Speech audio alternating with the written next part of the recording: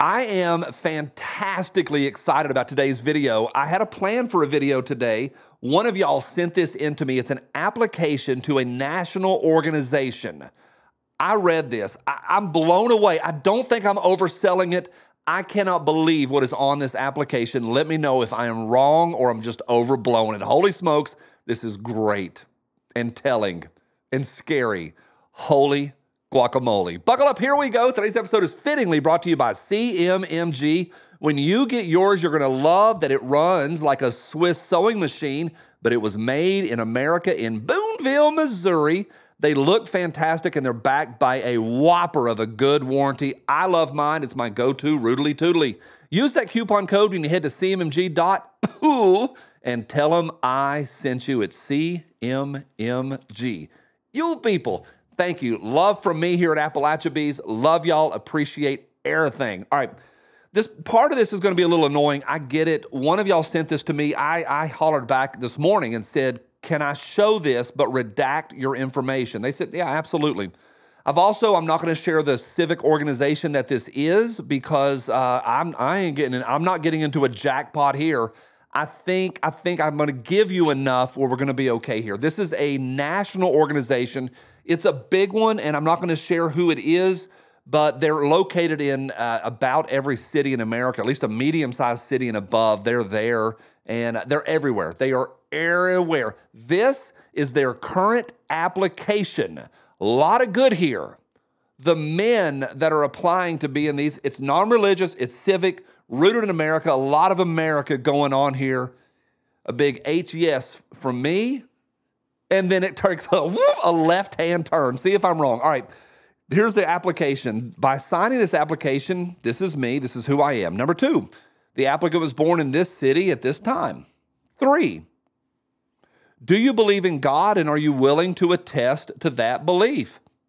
Yes, absolutely. This is an organization is rooted in America stuff. It's not a religious organization, but they want God-fearing Americans to be a part. You're getting a hell's yes from me on number 3. Do you believe in God? Yes, absolutely. Number 4, are you a citizen of the United States? Kind of cool.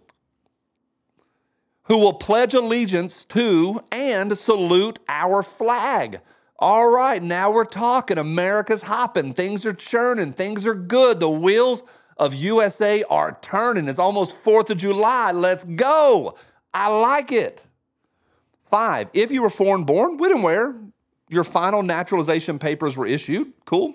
6, are you willing to assume an obligation that A, will not conflict with your duties to yourself, your family, or your religious or political opinions, and that will bind you to uphold the Constitution and laws of the United States of America. Isn't that great? I know, and I apologize, I can't share who it is. This is probably easy to find for those of y'all that want to chase it, but I'm trying to be careful with my little channel here. All right, everything is cool here. For me, heck yeah, Rambo, down, down with USSR, Wolverines, the whole 9 yards, Mr. T, Kool-Aid, all of it. Yeah, bring on the hot dogs. This is America. And then we get to number 7. I cannot believe this. Are you now a member of or directly or indirectly participating in the activities of any group or organization or supporting or adhering to beliefs or tenets advocating the overthrow of the government of the United States or any of its political subdivisions by force or violence? What the frick? This is 2024. We have a old organization that still in their minds is upholding America, and a lot of them are, at least in their minds, probably a lot of NRA members, probably a lot of good guys, probably a lot of nice guys. And somehow this right-wing extremism, boogaloo, January 6th bullcrap has wormed its way in to the very heart of America. I find it funny. I find it questionable how that ended up in there. When we have a day and age where you can't even, the whole boogaloo thing, when you were wearing, and I'm already demonetized for saying that word, When you put on those, a few years ago, 4 or 5 years ago, put on those Hawaiian shirts, bang, you're nailed.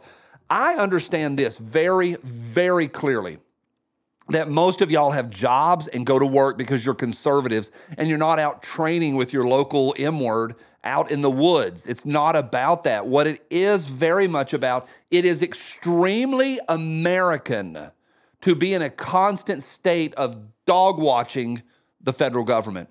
And they are not playing around. Neither side. It's not the left. It's not the right. It is all of them. Washington, D.C. has a stranglehold on this country. They are not willing to bleep around and let anyone have discussions about freedom.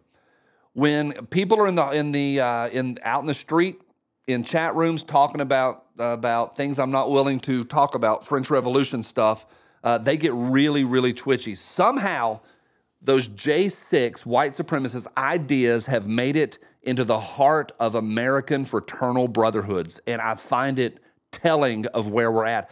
I don't think I'm overreacting. I'm blown away. I got online today and was reading about the extremism in America, and it has taken root both in the 3-letter agencies and in D.C. proper. It is here.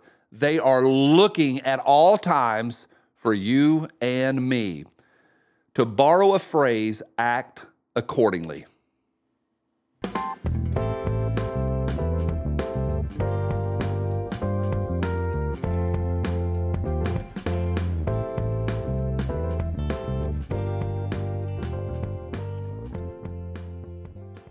This gun fits my hand better than this one does. Diabetes.